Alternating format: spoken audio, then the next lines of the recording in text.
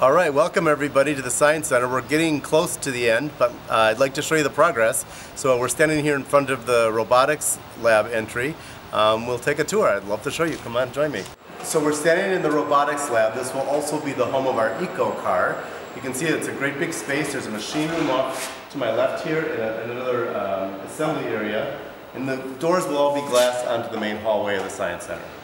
This is the new CAD Lab. You'll notice it's facing 7 Mile. Big space, big open space for all of our CAD and programming classes. So now we're standing in the new Ellipse Center, Learning Center, where we do our tutoring and test taking.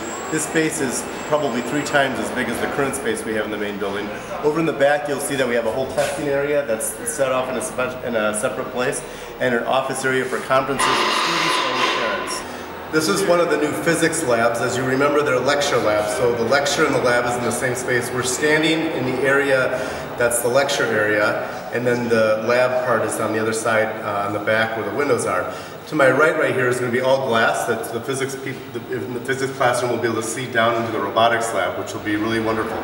Again, this is one of 2 physics labs. As you notice, lots of space and lots of light for our physics program. I'm standing here in the middle of one of our chemistry lecture labs. This is obviously the lab part of the lecture.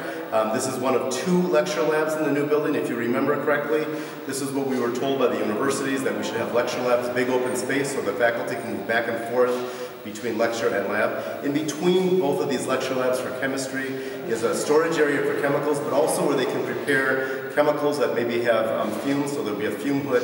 They can go back and forth between the 2 lecture labs. So that not only have a big lab here, we have a big lab next door, but also this communication between the 2 where they can bring things out that maybe have chemicals that need fume hoods. And all the storage is also off to the side, so we can leave plenty of room for the tables and for the students to do their experiments. So this is one of the emergency stairways, but you'll notice it's pretty big. One of the things we did was we widened the stairway so that the physics department can actually do experiments here. They can drop items 4 floors down the middle, so we actually widened the stairway to make it better for the physics department to be able to do their drops. Kind of cool. This is one of the 4 classrooms that are undesignated right now. There are 4 classrooms that face 7 Mile. You'll notice lots of light and a lot of space. This is one of the 2 student lounges in the building. These are places just for students to be comfortable. There'll be couches and probably tables and places to plug in their devices.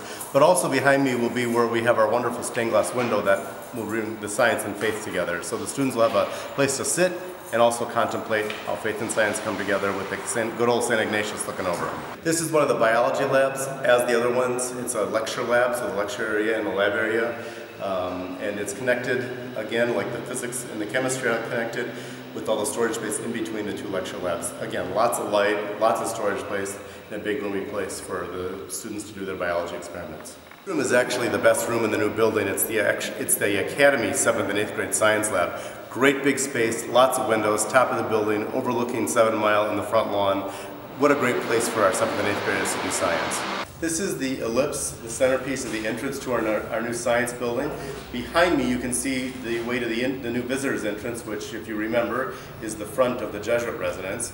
And then on the ceiling you'll see there's an oculus, a skylight on the top.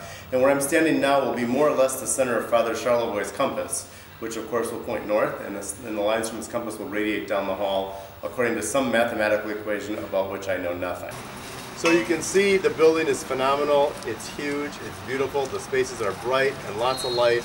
It looks like the rest of the school. It's so exciting. It's going to be a great place for the students to study and to learn science. I'm thankful to all of you who've made this happen. Your generosity has produced something really, really beautiful. If you're watching this and you haven't yet made a donation, there's still time to be a part of this great project. We just have a little ways to go. You can help us over the finish line.